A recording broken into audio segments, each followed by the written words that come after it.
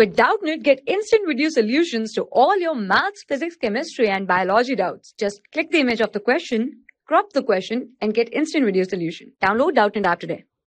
Question is, diagram below shows a magnetic needle kept just below conductor AB which is kept in north-south direction.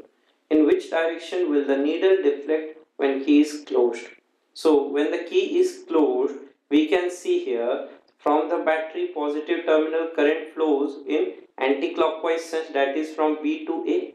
So by right hand thumb rule we can say here direction of, let's say, magnetic field will be directed towards east, that is from west to east. Hence we can say here current flows from B to A, that is we can say here magnetic field corresponding to straight conductor is from, let's say, east direction, from west to east. So needle here deflects towards, let's say, east. So the deflection will be towards east, which is our answer. For class 6 to 12, IIT JEE and NEET level. Trusted by more than 5 crore students. Download Doubtnut app today.